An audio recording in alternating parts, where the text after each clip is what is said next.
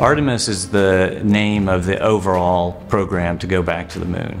It's really a first step in going on to Mars and other places.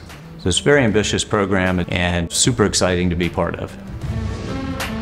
The Artemis program will bring not only humans back to Moon, but also the first woman and the first person of color, and it will also give us the chance to provide a permanent establishment by having a lunar space station, the gateway, so we can do more on the surface, we can do more exploration. We are part of the NASA Artemis program by really providing communication equipment, but also computing platforms into the different kind of vehicles.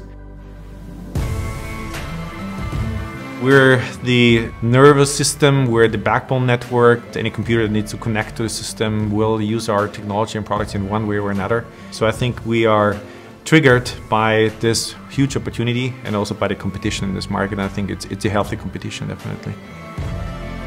We had the International Space Station, which orbited around the Earth.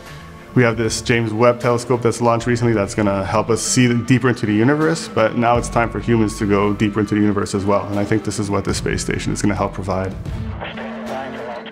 This is the follow-on to Apollo, so the entire world is kind of working together towards this, so it's a refreshing standpoint. Space is a very global endeavor. I think more and more this is a way to bring different countries together and to build science capabilities which are very new, strong, and important. It'll be an exciting time.